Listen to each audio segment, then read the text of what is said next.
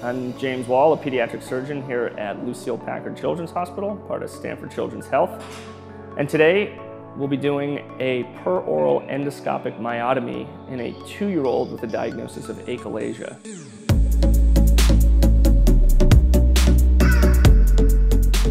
Achalasia is a motility disorder of the esophagus, which ultimately in this patient was causing regurgitation and weight loss. The approach to treating this involves a myotomy of the lower esophageal sphincter.